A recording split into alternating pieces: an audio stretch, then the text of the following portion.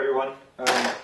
After years of just watching project videos on YouTube, and recently came up with a really cool idea I want to get started on, and I thought, well, it's about time I make my own video, so I'm going to start with this one. My idea is based off of American Speedster PVC cart.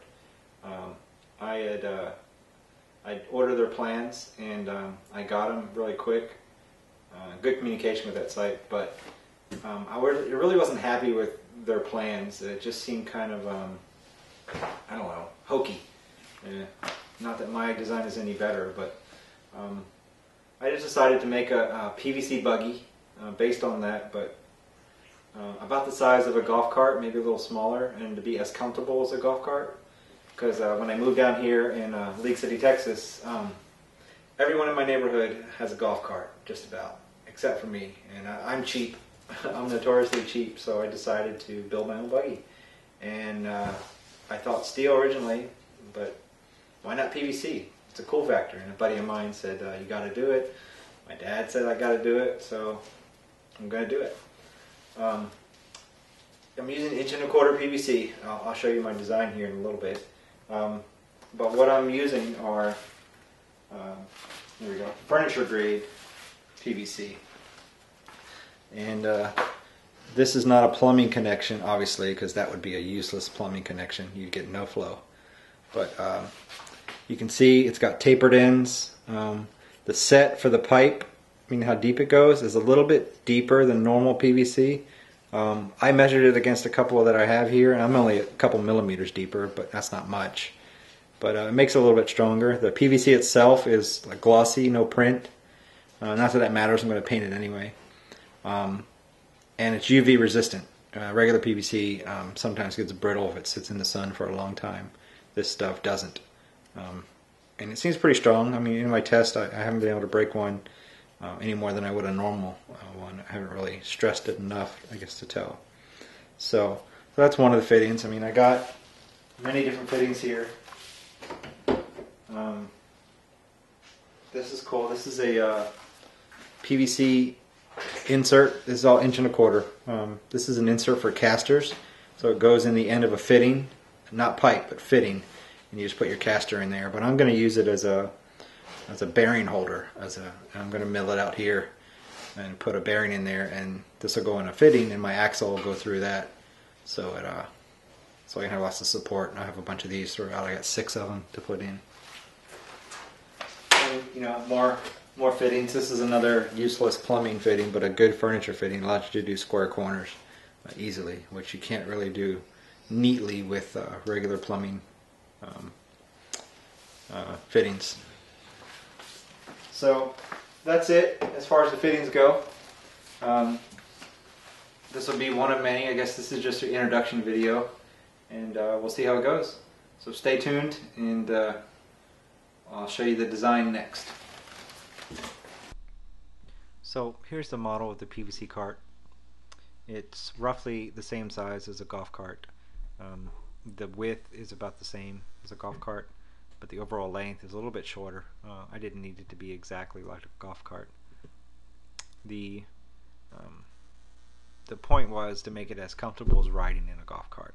The distance between the floorboard, the top of the seat, you know, the dash to the front of the seat, that's all roughly the same. Plenty of leg room, plenty of room for people to prop their feet up on the dash or whatnot.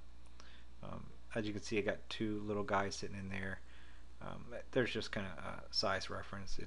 It's built for 2 adults maximum, and maybe a cooler or a basket or something in the back. Let me hide this stuff so you can see the frame and the engine. Start with the engine. Little mock-up of the engine I want to use. Let me zoom in a little bit more for that. There we go. It's a 110cc engine. I think it's going to be plenty powerful enough. I bought a little Chinese 4-wheeler with a 110cc engine off of Craigslist for $100, and I've had 2 adults on the thing, and the engine is plenty powerful enough to haul us around, and that has a top speed of about 30 miles an hour or so. And this cart, the top speed I want out of this is roughly 20 25 miles an hour. And with the right gear ratio, I think I can get a good balance of torque and speed, because I don't want to be going too fast, and it's just a little neighborhood cruiser. The frame, you can see little models of my fittings here. I didn't draw each one of these. I downloaded them off of a website called FormFit. Pretty good website that sells these fittings, and they also offer the SketchUp model library, so you can import it into SketchUp and actually play around and make your design. The strength of the frame, let me zoom out. It's kind of like a box frame style, and I think that'll hold. I mean, the way I got this design with 1.25" PVC, it's going to be strong enough for 2 people. But what I'm going to do is on the bottom here, you can see these 3 connector where these 3 connect here. These pipes run all the way from front to back of the cart. So I learned from American Speedster plans that I got that the 1.25" PVC pipe is perfect for the top rail of a chain link fence. It fits perfect in there with no play, and those are steel. So I'll have basically 3 steel pipes running along the length of the thing for the bottom for my strength, and I think that'll be plenty. The skin. Let me put all the skin back on. Skin of this cart, I haven't decided 100% what I'm going to use. I found some PVC foam core panel that might work pretty well. I might use corrugated plastic, you know, that stuff they make signs and, you know, real estate signs and stuff like that out of. I even found a product called Alumilite. It's like a aluminum skin with a foam core. You know, you can bend it and do whatever you want with it. It takes paint really well. So that's what I might do for the skin. The wheels that I'm going to use are bicycle wheels, 20 inches. As you can see from the model, let me scroll around here. I'm going to do dualies in the back, help support the weight a little bit, and it, you know, looks kind of cool.